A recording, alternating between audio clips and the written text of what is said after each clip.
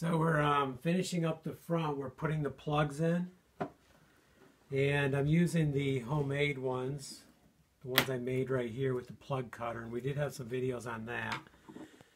And the reason is, I thought about grabbing the ones I purchased, but the difference is the grain. The purchased ones are angled. I don't know if you can see that.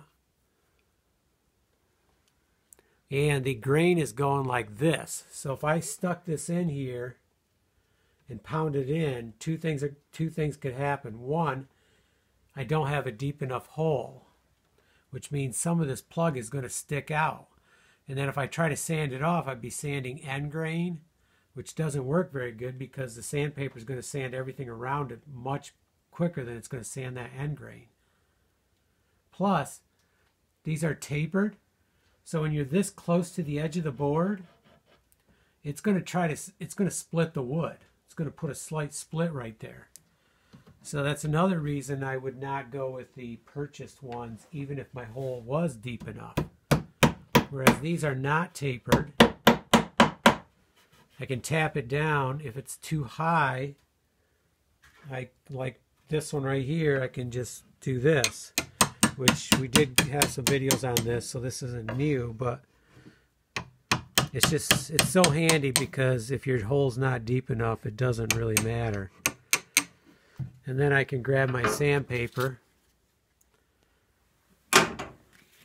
and just kind of finish it off a little bit.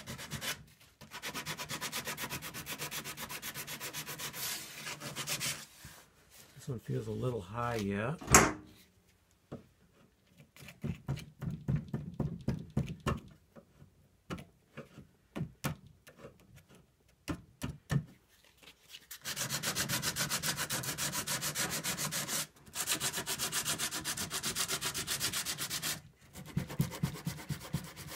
And we're all done with that. So the other thing I wanted to say, this is the front of it. So last video, we didn't have the front done. So what I first did was I measured a board that would be this distance in back. Or no, I'm sorry, this distance. And I put it right here and then put a clamp on it. That way, that would give me the distance so the front is equal to the back. Then I made this facer board right here. Did one on the bottom. Then I made these two boards. And then I came back and did an inside one here. And the reason is because that way when I put the door on here, I'll be able to put my fingers in there to pull the door out. So we have a little space there. Otherwise, I could put a door handle on, which I still could. But if this works fine, we'll do that. So my next thing is I need to make a door. I want just one single door. I could do a double door, but I think in this case I'd rather have a single one. And I need to get some hinges, because the hinges I have really are made, the door would then set out here, which wouldn't be bad.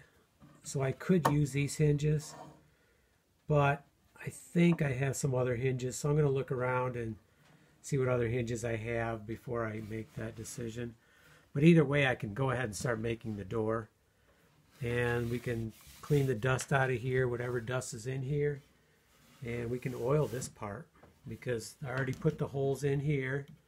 So we can fasten the top on from down here. So this could all be oiled today. So that's our next task, is to start oiling this. And you can take a look at it now. Once we put the oil on, it's going to bring out the wood colors. In fact, I can do a little bit right now.